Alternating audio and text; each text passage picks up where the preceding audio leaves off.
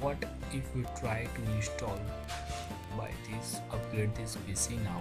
What will happen? Then I already said, just read all information to save your valuable time. Okay, then if you click on upgrade this PC now and try to install it, then there is three conditions. If you are using Windows 10 32-bit, then it will install again Windows 10 32-bit. Just note it down. And as well as Windows 10 64-bit, you are using Windows 10 64-bit, then it will again install Windows 10 64-bit. Okay. And third is Windows 7. If you are user of Windows 7, then it will install Windows 10 32-bit, guys. And we know that Windows 10 64-bit is highly recommended from all people, and I also recommended to install Windows 10 64-bit.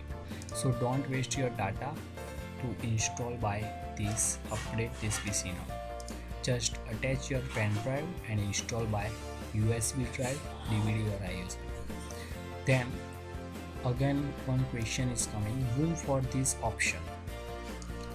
Okay, just if you are using Windows 7 and you have no any query and you have no any doubt to install Windows 10 32-bit and you are ready to install Windows 10 32-bit, then go for it. And if you are using Windows 10 64-bit and you want to change Windows files, then also go for it.